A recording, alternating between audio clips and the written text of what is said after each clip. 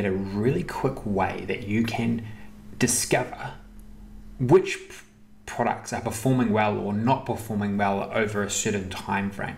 So sometimes you just might want to see, well, what is the trend in sales?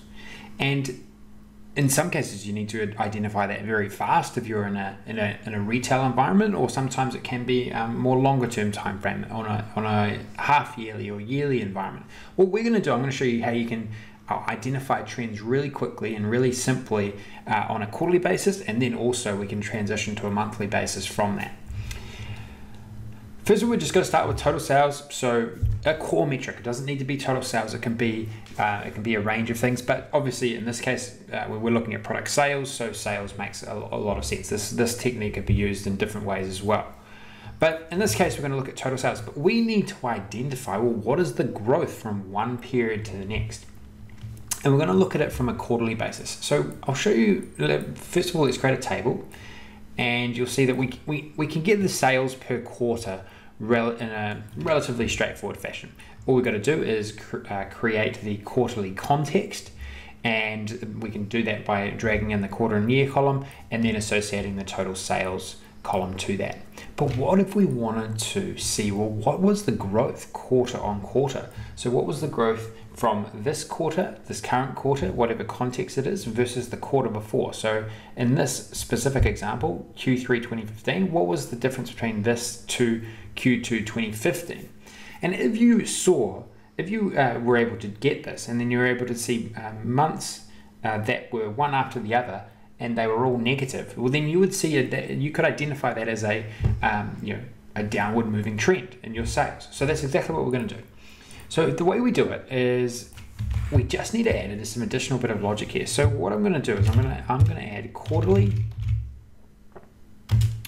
sales growth. And what we need to do is we just need to compare in one measure the difference between this current, so I'll go total sales. Actually, I need to go divide. So we'll go divide total sales, and we're going to divide it by calculate total sales. But instead of total sales of this particular quarter, we're going to jump back last quarter. I'm going to use date add, which is a great time intelligence function.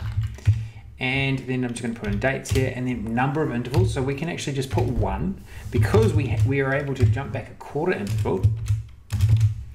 And then I'm going to just put the alternative result, which is going to be 0. And then the last thing we have to do is we have to go -1 there to actually just get the growth, the percentage growth.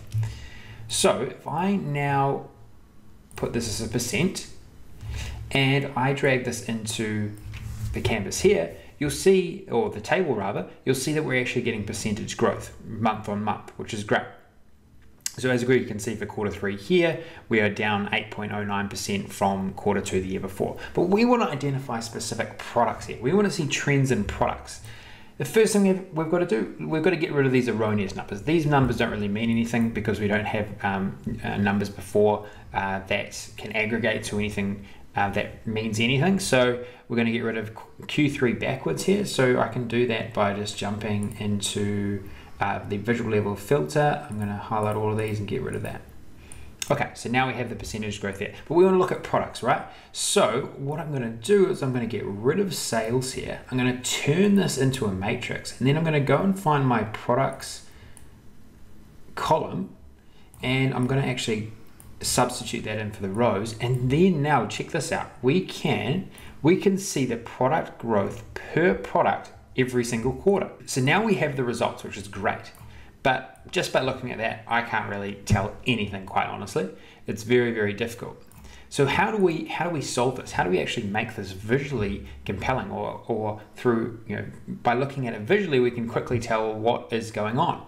Now a new feature in Power BI, relatively new, is conditional formatting, and we can conditional format these. So I'm going to, we're just going to go find the values amount, the quarterly sales growth, and then find conditional formatting.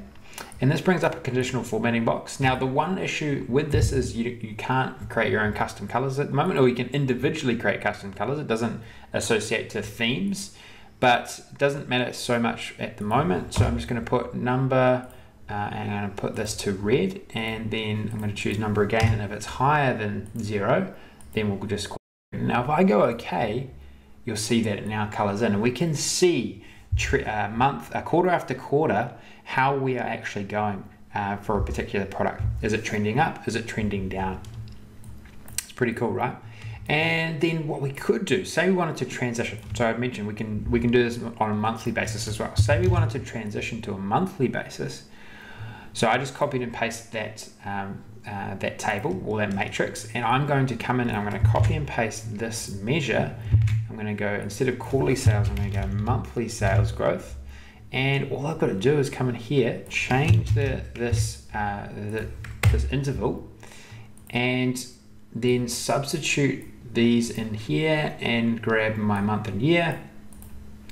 And then now we've got it by month and year. So if it was say we were in a retail store and you actually truly needed to know, you're selling a supermarket, you're selling things constantly every single day, and you need to identify trends really quickly, then this is probably going to be more appropriate. And then I'm just going to make sure this is actually percentage. And again, we can conditional format this as we did the last one. Make the lower one stand out and also the positive stand out. And here we can see, well, if there was concurrently lots of these negative numbers, then we've got issues. We've got to work out what's going on with that particular product.